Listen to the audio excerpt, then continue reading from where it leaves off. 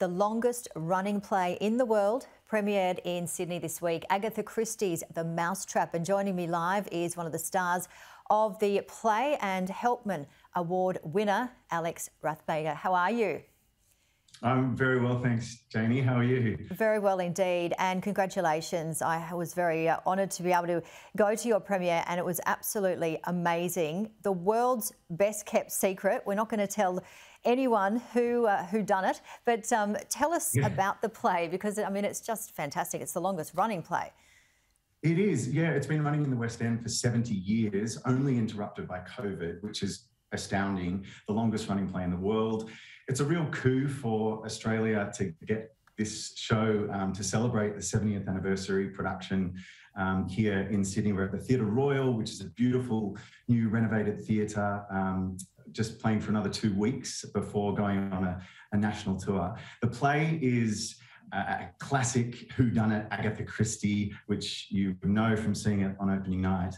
The audience are on the edge of their seat trying to figure out who committed this murder, and then things unravel. I can't give too much away, of course, but my character is Giles Ralston, and my wife and I have inherited this beautiful home which we convert into a guest house, and all these crazy characters come to stay at the guest house, and the rest you'll have to find out when you see it. Yes, the rest is a mystery. And I mean, again, it's the longest play in history, 1952 at the Theatre Royal in Nottingham. 28,500 performances so far. What do you think is the reason it is such a success?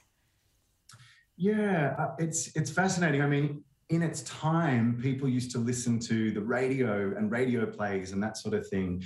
Of course, these days, it's kind of a bit like I suppose the closest thing to a reality TV show, you know, one of those competitions that we have now. For its time, people would have been trying to figure out, you know, how things are going to unravel.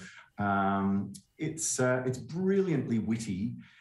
We've got a fantastic all Australian cast here, and, you know, bringing life to these words that have stood the test of time. Agatha Christie, of course, is only outsold by the Bible and William Shakespeare, which is a largely unknown fact, but it's quite astonishing writing. So that's sort of the first thing. And then, it's just a really engaging night out.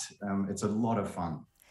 And again, without giving it away too much, I mean, you've got the beautiful set, which we have photos to show our viewers on screen there. And there's not a huge amount of, you know, costume changes or lights and all of that. It's so much about the writing, the words and the acting. Yeah, that's bang on there. The text is everything. We've been working with Robin Nevin, our director, who is one of Australia's foremost directors, has run, you know, Sydney Theatre Company and QTC and those sorts of things. She is still an actor herself, and a wonderful actor's director. She understands what it's like to be on stage, and she's been incredibly sort of sensitive and sympathetic to, you know, how we all have our different process of finding our character and finding the journey of our character and the whole story itself. So to work with her has been an absolute dream. I've acted with her in the past, but haven't been directed by her. John Frost, the iconic Australian director, has brought this to the Australian stage, and he has done so many shows around the country and internationally, I should say. Knows how to put a show together. It's just beautiful. The set design and the costume design, the attention to detail is just exquisite.